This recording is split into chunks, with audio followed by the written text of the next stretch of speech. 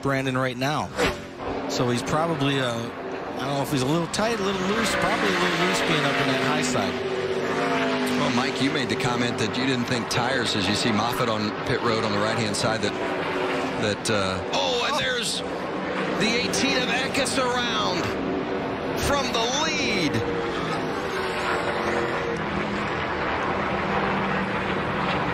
Christian Eckes. Wow.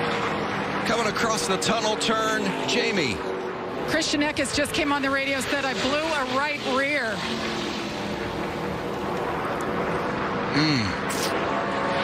Stalking his first win in the Gander trucks. Leading comfortably at the time by about a second, and it is up. It didn't blow out, but it is definitely soft. Well, there's some cords that look like that were rattling on it. Yeah, he just loses the right rear tire. A nice heads-up driving by Brandon Jones to duck under him. Well, that could have very easily taken out both the KBM trucks. See the cords flopping there on that right rear tire. He's called that exactly correct. Well, what a heartbreaker for Eckes. He's sideways as he enters the corner. That thing, it was soft on the straightaway even. Eckes hasn't been feeling well this week, been battling a sinus infection, and that did not help the way he feels, that's for sure. Now we're going to have another one of these crazy restarts. I'll be nervous, as I'm sure a bunch of crew chiefs and spotters will be too.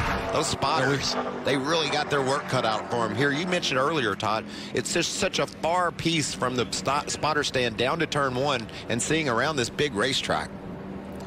You know, one thing I've noticed is a lot of guys on pit road with cut tires, and we've had a lot of accidents today. A lot of debris laying around this racetrack and cutting these tires down. But if you're Kyle Busch and Rudy Fugle, you got to be just ecstatic about the performance of the truck this weekend and this year. The kid's just done a really great job.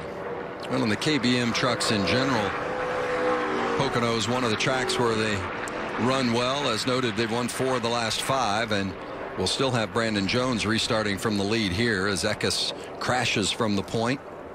But no fault of his, that's for sure. And Eckes had really, after a bit of a slow start this season, had really gotten it going, turned around. They were 3rd at Atlanta, finished 8th at Homestead, and we're on their way to another great finish and maybe the first career win for Christian Eckes before that issue. Caution for the 8th time today. For more great NASCAR on Fox content, subscribe to our channel. It's somewhere right around here.